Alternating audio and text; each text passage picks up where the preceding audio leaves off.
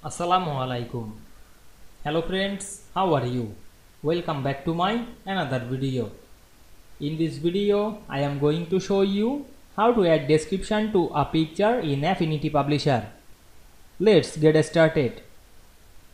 Firstly, we have to open a Affinity Publisher document. Now we want to add description to a picture. Go to a blank page. Then we go to the Tools section and select the Place tool. Then choose picture from our file. Then click open. Then place the picture.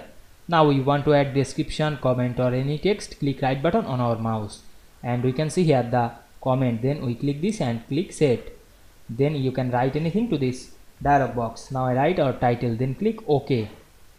Then click outside of the picture. Then we can see we add a description or any text to this picture very easily. I hope you enjoyed the video. Please like, comment, share and subscribe my channel. Thanks for watching.